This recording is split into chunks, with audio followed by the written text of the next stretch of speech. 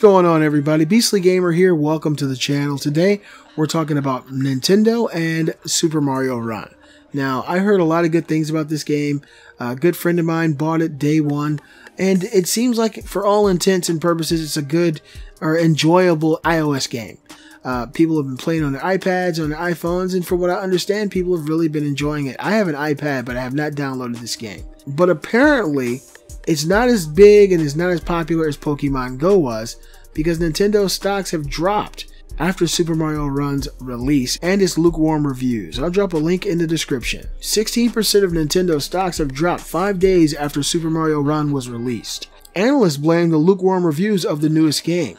The Super Mario Run is Nintendo's first full venture into mobile gaming. It marked a significant shift for the firm, which focused solely on making games for its consoles. The game is only available in iOS and is currently having an average rating of 2.5 stars in the Apple App Store. Early reviews and sales of the Super Mario Run disappoint investors, with Nintendo shares down 7.1% in Tokyo Stock Exchange trading. During a 5-day streak, the stock has fallen more than 16%. Nintendo stock had risen more than 20% in a month before the slide began.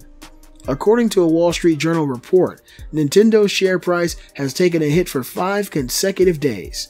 Analysts say that despite the pre-release hype surrounding the game, which in fact spiked Nintendo shares as investors went all in on the game, negative reviews post-release were a major point of concern.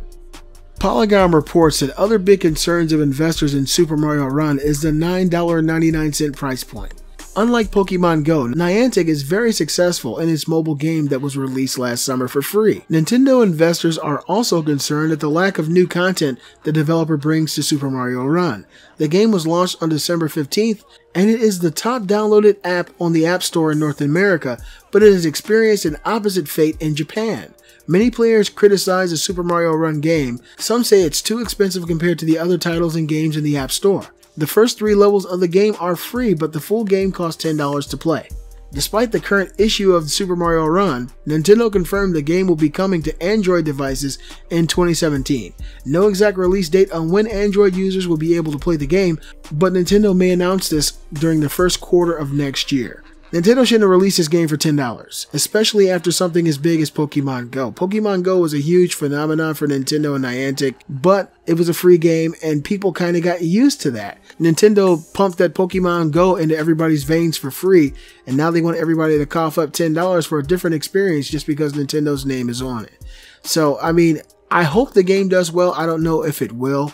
You guys let me know what you think in the comments below. Do you think that Nintendo stocks will rebound and catch back up? Because 15% in 5 days is a pretty big deal when you talk about stocks of a company with holdings like Nintendo.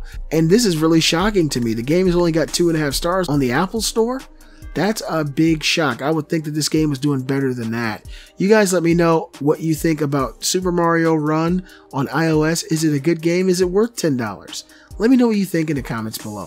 Be sure to give a thumbs up and show support for the channel. Join the Facebook group. Follow me on Twitter. And you can support the channel at beastlygamer.com.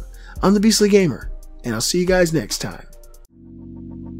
Let it go.